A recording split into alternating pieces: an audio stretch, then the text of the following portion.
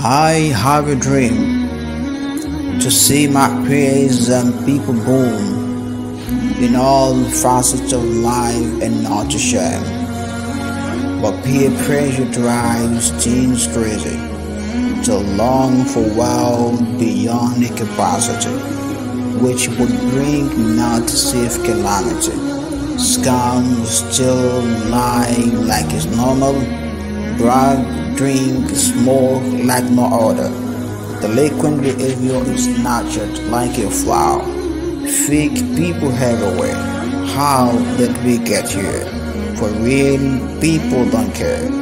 What lies ahead of us, good or bad, is known to all. Parents, teachers, and community would effect the change.